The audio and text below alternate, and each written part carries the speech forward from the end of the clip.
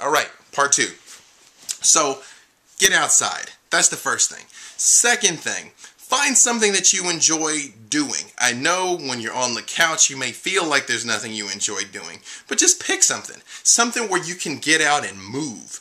Working out is phenomenal because if you have a genuine imbalance in the chemistry of your brain, or even when you're upset, see, emotions are chemical. If you've never seen the movie What the Bleep Do We Know, it is phenomenal, okay? Go see it. Get it at the library, rent it. You can find it online. You can see it for free. It's great. And one of the things they talk about is how your emotions are chemical. See, a lot of times we talk about emotions like they're just sort of this etheric thing that just sort of, you know, this wind that blows through all human life. But it's not. They are chemical, literal byproducts in your brain that can be measured and quantified and extracted. Even though we might debate what happiness feels like, from a neurochemistry point of view, you know, serotonin is serotonin. You know, I mean, things that make you feel good make you feel good. Endorphins are endorphins. So exercise, physical motion will make you feel better, even if it's just a walk. Just go walk around the block. I'm not saying that you have to go and become a competitive power lifter or a gym rat or something like that, but I'm just saying just do something to get your blood flowing, okay? Be in motion. It's what human beings were meant to do. It's what we were designed to do. Like we've talked about, you're supposed to be doing. You're supposed to be creating. You're supposed to be working towards something, okay? Now, part of that comes along with the fact that your emotions are chemical comes the fact that you can get addicted to these feelings. Do you know anybody, and I know it's not you, but do you know anybody that's just negative all the time? That no matter what happens, they're mad? Remember we talked last time about somebody who wants chocolate ice cream but they get strawberry instead? Do you know somebody that would just be mad for the rest of the day about the fact that they got strawberry ice cream and didn't get chocolate? Right? See, those people, again, I know it's not you, but those people are actually addicted to those feelings. They are addicted to negativity. Their brain and physiology has started to expect these negative emotional responses. And I can prove it to you. I can give you a test right now of how positive or how negative you are. Okay? And I've mentioned this before, but maybe you're going to listen to me and start doing it now. I don't know. Fingers crossed. Okay? Look into the mirror and say to yourself, "You're great and I love you." If you can't say it out loud, that already should tell you something. But even say it silently. Look yourself in the eye. Here, look at me. Look in the eye. "You're great and I love you." Okay? Does it make you feel weird when I say that to you? Now, if you're a guy, I can understand why. But you know what? I love you too, man. Okay? And ladies, I love you. All right? But if you cannot do that, if you cannot look at yourself and say to yourself, "I love you," that should tell you something. And it should tell you about the current state of your own emotional state and your own addiction to that emotional state. Okay? Now, again, it's sort of a chicken or the egg type thing. A lot of people will say, "Oh, but when I have the relationship, I'll be happy. When I have the job, I'll be happy. When I have the new car, I'll be happy." But it is the exact opposite. Okay? If you feel bad now, all you will attract is bad.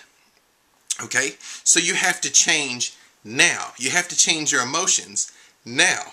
Okay? Again, I put up on theexaminer.com how to make yourself feel happy instantly. It's up on Facebook also, on my fan page and on my profile. Okay? So either one, you send me a friend request to be Dave Walters, or find me on Twitter, find me on MySpace, on my blog, blog.peacelovemoney.com, anything, and I'll help you out with it, okay? But I will just say offhand, the easiest way to make yourself feel good is vividly imagine and vividly remember the last time that you felt really good, okay? Now, here's another thing. A lot of times, people that are depressed, it's because they don't know what's going to happen. I have someone I'm working with that this is a real problem for this person, okay? When they look into the future and they don't know what's about to happen, that fills them with anxiety. That fills them with fear. Here's the thing. That is a choice, okay? That is a choice you make. Okay? When you look to the future and you don't know what's going to happen, you can just as likely be excited about the fact that you don't know what's going to happen. Just think of it that like God and the universe are going to throw you a surprise party.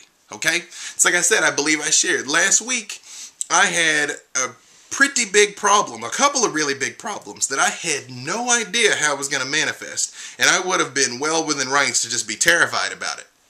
But I just looked at it. I was like, I know this is going to work. God's going to come through for me. The universe is going to deliver. Even I don't know what's going to happen. Let's find out. And it happened. And it manifested. And it came and my problems were solved. But here is a dangerous thing that can happen to people. Okay? When you've got a problem and the solution comes to you, you get the blessing that you were praying for. Instead of being happy that that problem is solved, your mind instantly rolls to the next problem. You've got to be aware of that. You've got to stop that. That's why I did the gratitude video before this. When something happens that you want, when something good happens that you want, celebrate it. Celebrate it, celebrate it, celebrate it. Because when you just lay in the depression, when you just lay in the sadness, when you just lay in, oh, woe is me, that's all you're going to get is more of that. You understand? So you have to consciously choose to disrupt the pattern. You got two minds. You got the monkey mind that's all over the place that you have to rein in and make it into the horse mind. You have to do this. I can help you, but I cannot do it for you. Okay? It's like Buddha said, all complex things decay. Work out your own salvation with diligence. In the end, we all have to walk the path alone, okay? In the end, you came into this world by yourself. You will leave it and go to your judgment by yourself, okay? You have to do this. You have to decide.